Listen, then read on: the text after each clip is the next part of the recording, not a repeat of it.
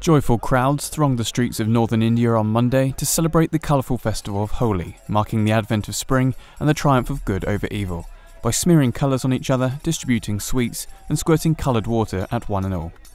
Celebrated in the month of Phagun, February to March, according to the Hindu calendar, Holi is associated with the uninhibited expression of love and affection.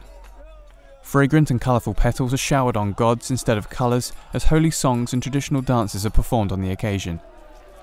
Tourists as well as residents throng the streets to enjoy singing and dance to traditional and popular songs.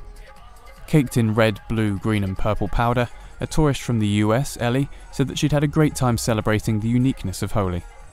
We don't have anything like this in America. This is very unique to India. It's an amazing holiday.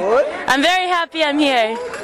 Many residents of Varanasi city also perform the traditional Holi dip early in the morning in the river Ganges before beginning the festivities.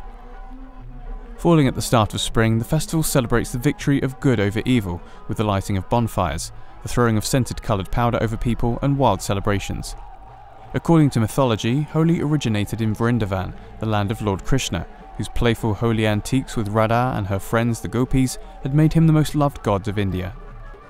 It's the most awaited festival among the Hindus, especially among the youth.